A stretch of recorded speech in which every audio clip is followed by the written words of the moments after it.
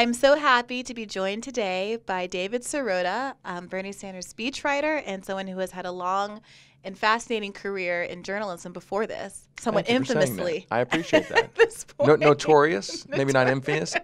Notorious. Notoriously. Can you talk a little bit about when you first met Senator Sanders and where your relationship started? Sure. So I was, oh God, I have to think about it. It's a long time ago. It was the year 1999. So I was basically just out of college. I'd worked on a couple campaigns, and I had sent a bunch of resumes around to Capitol Hill. And back then, I don't know if they do this anymore, but back then you had to send your resume they wouldn't tell you who you were applying to. They would do these ads in like roll call in the Hill, and they would say, they would describe a congressperson, and they would say, Northeastern Democrat or Western Republican or whatever. And I remember so I send my resume all over Capitol Hill to a bunch of different offices, and I get a call from Jeff Weaver. And he says, I'm calling from Congressman Bernie Sanders' office. And I remember thinking in my mind, wait a minute, I don't remember thinking that not sure who that is. And and then I looked him up, and he was the independent, self-described Democratic Socialist from Vermont. And I said, wait a minute, I thought I had only applied to Democratic offices. And then I looked back at the ad, and it was described as a progressive Northeastern member. It wasn't a Democratic Northeastern member. And so I go in and I meet with Jeff Weaver. And to be honest, after I met with Bernie, and it was a great meeting, the night before they offered me the job, and the night before I took the job, I remember thinking, what's it going to be like to work for a self-described Democratic Socialist in Congress? Is it going to be, how is he going to be able to work with the Democrats? And is it going to be, super isolating? And I will say I kind of got over my fears and went to work for him, and it was one of the best experiences of my whole life, because working in the Congress for an independent like Bernie is a completely unique experience. In what way? In that you get to see the Congress and how it works from somebody who is something of an outsider, as opposed to a just standard party guy. It was just the whole office's attitude was different. I mean, when I was there, we worked with very conservative members of Congress. We worked with very progressive members of Congress. Bernie was seen as somebody who worked well with other members of Congress, but also was seen as somebody who could forge these left-right coalitions. There were a bunch of articles in his 2016 campaign that were written about how he became what was called the Amendment King of the House, which was where he would do these coalitions where he would have very conservative Republicans and very progressive Democrats coming together on a transpartisan issue in a way that there was really no party. So, for example, the bus trips to Canada. I was on I think it was the first bus trip that a member of Congress did to Canada with constituents to go purchase lower-priced prescription drugs.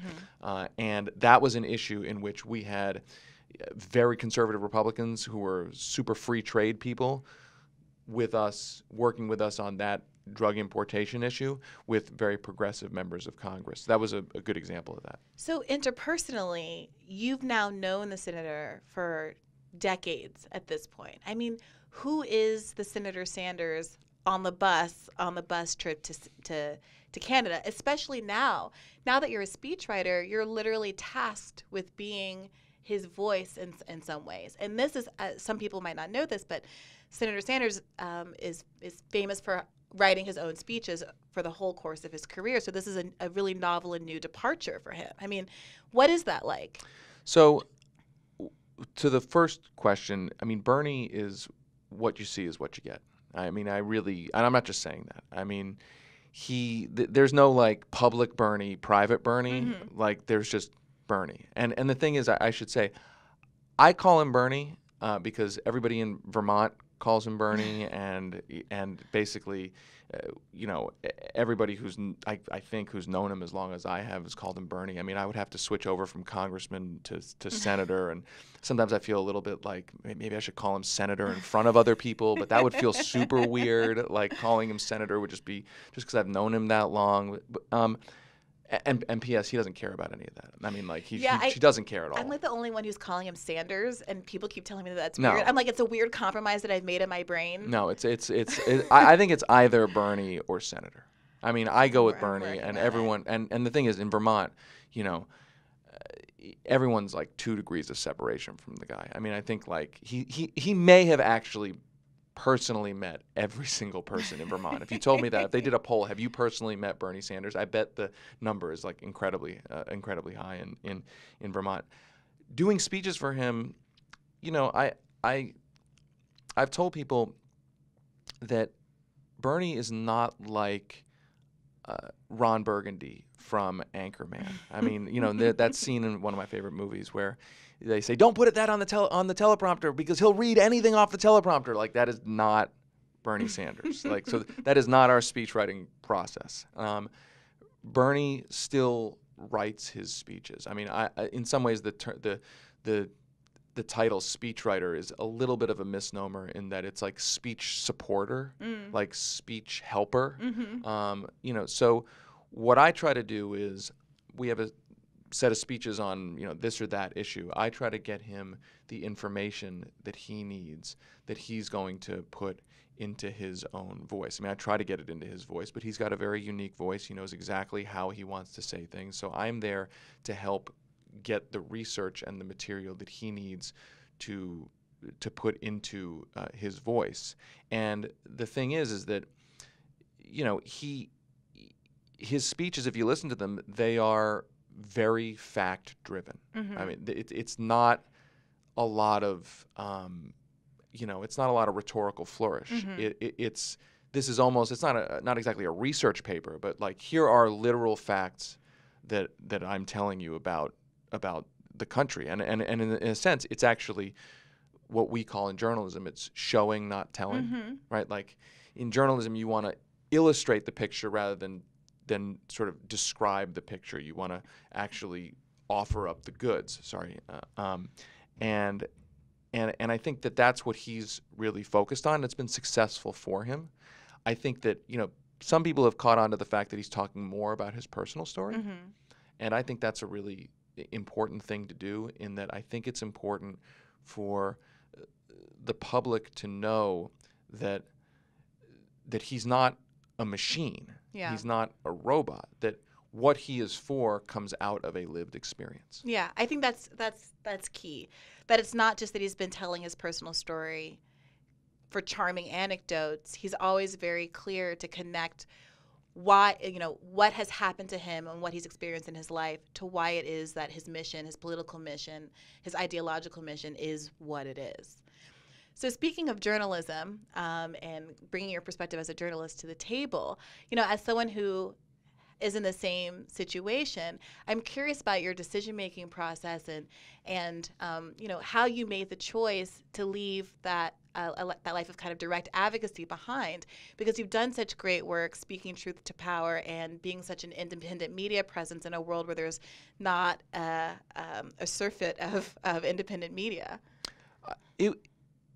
Well, I've had a weird career in that I started out working in politics. I worked for Bernie. I worked for a couple another member of Congress. I worked for on campaigns, and then I went into journalism. Usually, a lot of times it goes the other way. It's like you're working in journalism, then you go into politics. So now at this point, I was in politics, worked in journalism, and now I'm back working in politics for Bernie. And I will say that going into journalism from having worked for Bernie was a difficult thing, because much of the major media industry has looked very skeptically at specifically Bernie Sanders. And I want to make it's a specific point here, which is that a number of people have gone from politics into media but not many people have gone from Bernie Sanders kind of politics into media. There's a difference there. There's a distinction there, and it's that I don't think it's a secret that the establishment legacy media looks skeptically at Bernie Sanders and what he represents. So I spent a lot of years where a lot of people were always essentially questioning my work, having known that I had once worked for Bernie Sanders. And look, that's fine. Like, I made my peace with that. I'm comfortable with that. I was proud to have worked for Bernie Sanders in the House, and I think my work speaks for itself. It won awards. It started government investigations. It standard good investigative journalism.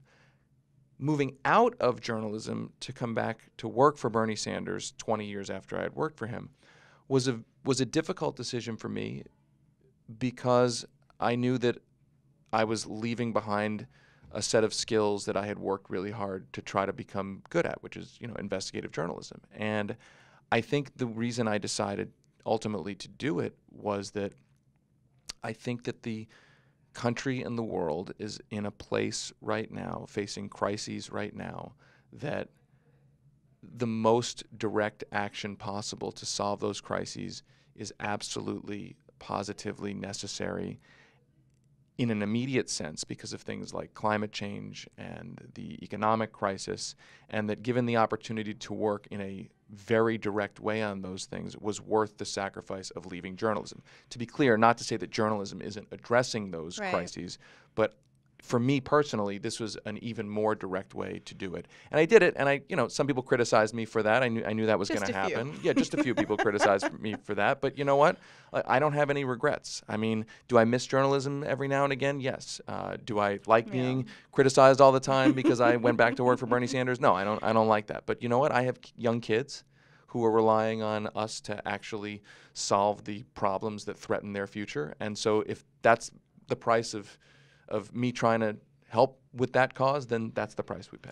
Yeah, I mean, I feel very similarly. I don't obviously have the lengthy career that I was offering kind of up on the pyre, as it were. But, what I reflected on was the fact that I was only a writer because I had started writing in response to the political context of 2016.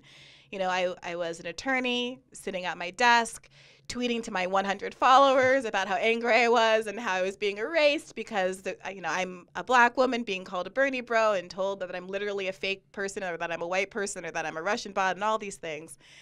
And then I started to write about that experience and write about the way identity was being weaponized at that point in time. And then those articles took off. And then, so the idea that at this point, I was writing because of Bernie bias, well, it's like, I'm an opinion writer, and my political perspective, which is that I'm a supporter of left politics, has always been plain. And there's this new kind of phenomenon with Twitter, with people's personal politics kind of being out there more, particularly in the opinion writing realm, where, there's an argument that I think that I believe in, which says everyone has biases, and there's a certain honesty to people being upfront about their politics so that readers have an opportunity to judge as they will how to credit the facts that you're laying out for them.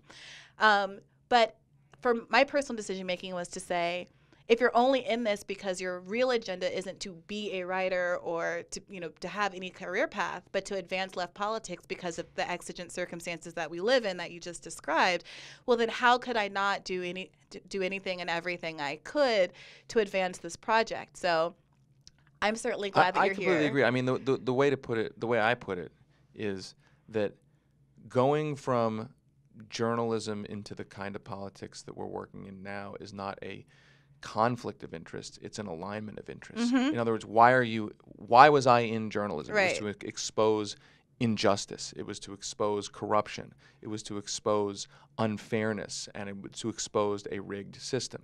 So this campaign is, it is in some ways a traditional political campaign running for an office, but it is a campaign about exposing corruption, about challenging economic injustice. And so I don't think I don't think it's kind of like a U-turn or a betrayal. Right. It's just part of the work that's being done. And I would agree with you on the other point, which is that you're right. Everybody has opinions. Everybody has biases. Nobody is objective. The minute a newspaper says, this is the story we're going to cover and we're not going to cover this story, that is a subjective, opinionated decision. And I think that it's, I didn't hide the fact that I had worked for Bernie Sanders when I was a journalist. And I guess my point is that, look, ultimately, the question is whether you're in politics or journalism, why are you in politics or journalism? Are you in there to see your byline and lights? Are you in there to, one day get some great job that you think will make you feel good? Or are you in it to actually solve the problems, the emergencies that are at hand? And I think that's what this campaign is really all about. And I think that's what Bernie Sanders has been all about. And I really don't think there's actually much of an argument that that's not true. Yeah. I think that's right. Well, thank you so much for coming to talk to us. I know a lot of people are itching for insight into kind of your mental process and what your relationship with the senator has been like. So I really appreciate this. Thank you. Thanks for having me. Of course.